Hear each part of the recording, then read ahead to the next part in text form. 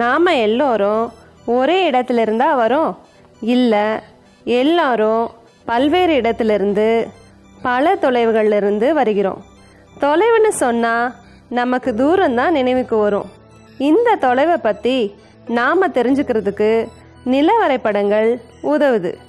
நில வரைபடங்களை மேப்புன்னு சொல்லலாம்.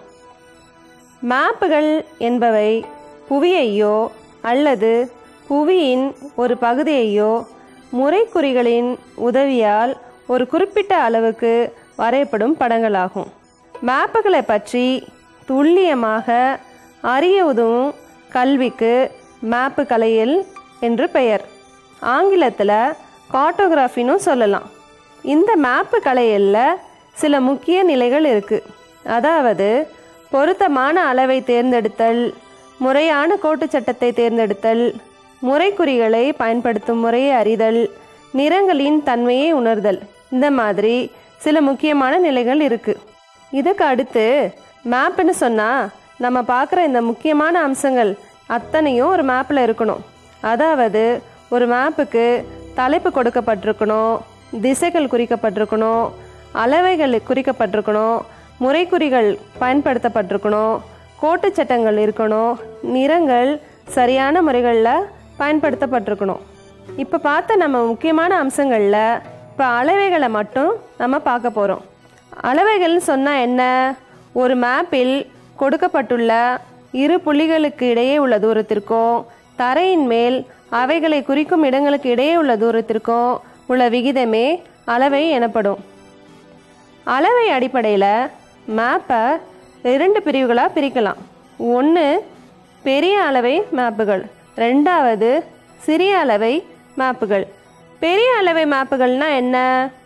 புவியின் சிறிய அளவு பரப்புகளை குறிக்க பயன்படும் மேப்புகளை பெரிய அளவை மேப்புகள்னு சொல்கிறோம். உதாரணமாக 5 சென்டிமீட்டர் ஈக்குவல் டு 1 கிலோமீட்டர்னு சொன்னால் மேப்பில் 5 சென்டிமீட்டர் அப்படிங்கிற அளவு தரையில் 1 கிலோமீட்டரை குறிக்கும்னு சொல்கிறோம். சிறிய அளவை மேப்புகள் என்பது பரந்த பெரிய அளவு பரப்புகளை குறிக்க பயன்படும் மேப்புகள் சிறிய அளவை மேப்புகள் ஆகும். உதாரணமாக 1 சென்டிமீட்டர் ஈக்குவல் டு 100 கிலோமீட்டர்னு சொல்கிறோம். அதாவது 1 சென்டிமீட்டர் மேப்பில் குறிக்கப்பட்டிருக்க இடம் தரையில் 100 கிலோமீட்டரை குறிக்கும். மேப்பில் பயன்படுத்தப்படுற அளவை முறைகளில் 2 முறைகள் இருக்குது. அதாவது பிரிட்டிஷ் அளவை முறைகள், இன்னொன்று மெட்ரிக் அளவை முறைகள். பிரிட்டிஷ் அளவை முறைகளில் அங்குலம், அடி, கெஜம் போன்றவைகள் பயன்படுத்தப்பட்டிருக்கும். 12 அங்குலன்றது 1 அடி, 3 அடி 1 கெஜம், 220 கஜம் 1 ஃபர்லாங்கு, 8 ஃபர்லாங்கு 1 மைல். அதே மாதிரி மெட்ரிக் அளவை முறைகளில் 10 millimetre 1 centimetre, 100 centimetre 1 metre, 1000 metre 1 kilometre, 10 லட்சம் சென்டிமீட்டர் 1 கிலோமீட்டர். அளவைன்னு சொன்னால் 3 வகைகளை சொல்லலாம். அதாவது சொல்லால் விவரித்தல், பிரதிபின்ன முறை, கோடிட்டு காட்டுதல் முறை. சொல்லால் விவரித்தல் முறைனா என்ன? இம்முறையில் அளவையானது சொற்களால் விவரிக்கப்படுது. அதாவது 1 centimetre equal to 1 kilometre, 1 centimetre equal to 100 kilometre அப்படின்னு தெளிவாகவே மேப்பில் கொடுக்கப்பட்டிருக்கோம். மேப்பில் 1 சென்டிமீட்டர் என்பது தரையில் 1 கிலோமீட்டரையோ அல்லது 100 கிலோமீட்டரையோ குறிக்கும். பிரதிபின்ன முறை அப்படின்னு சொன்னால் அளவையின் விகிதத்தை ஒரு பின்னமாக காட்டலாம். இதில் தொகுதியும் பகுதியும் ஒரே அளவு திட்டத்தில் குறிக்கப்பட வேண்டும். தொகுதி எப்போதும் ஒன்றாகவும் பகுதி அதற்கு தக்கவாறும் இருக்க வேண்டும். இதனை ஆங்கிலத்தில் ஆர்எஃப் அல்லது ரெப்ரசன்டேட்டிவ் ஃப்ராக்ஷன்னு சொல்லலாம். பிரதிபின்ன முறைக்கு உதாரணம் சொல்லணுன்னா 1/10 லட்சம் அல்லது 1:10 லட்சம் என்று எழுதினா மேப்பில் ஒரு யூனிட் அளவு தரையின் மேலே 10 லட்சம் யூனிட்டுக்கு சமம். அடுத்து கோடிட்டு காட்டும் முறை. கோடிட்டு காட்டும் முறை என்பது அளவையின் அடிப்படையில் எளிய கோடு வரைந்து நில அளவையை குறித்து காட்டும் முறை தான் கோடிட்டு காட்டும் முறையாகும்.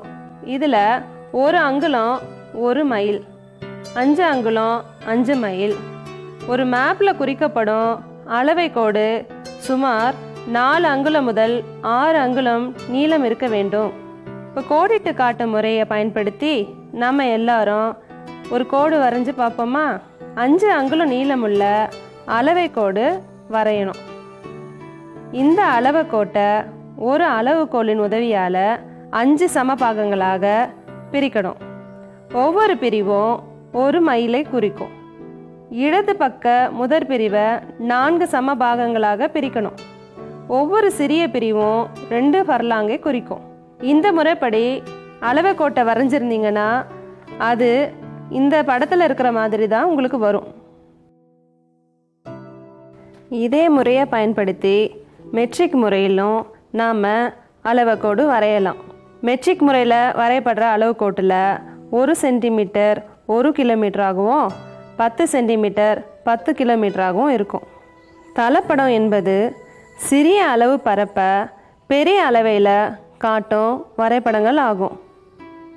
நாம் ஏற்கனவே பார்த்த சொல்லளவை, பிரதிபின்ன முறை, கோடிட்டு காட்டும் முறை ஆகிய 3 அளவு முறைகளுமே இந்த தளப்படத்தில் கொடுக்கப்பட்டிருக்கும்.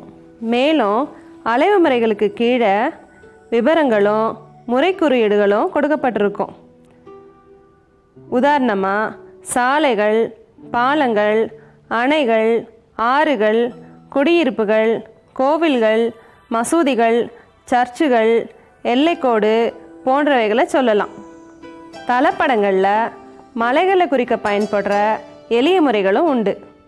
கான்டூர்கள், சம உயர கோடுகள் மூலமாக மலைகள் குறிக்கப்பட்டிருக்கும். இதே மாதிரியே உயரங்களும் புள்ளிகள் மூலமாக, அதாவது ஸ்பாட் ஹைட்ஸ்ன்னு சொல்லுவோம், அதன் மூலமாக குறிக்கப்பட்டிருக்கும். பெஞ்சு மார்க்குங்களும் உண்டு. முக்கோண நிலைகளும் குறிக்கப்பட்டிருக்கும்.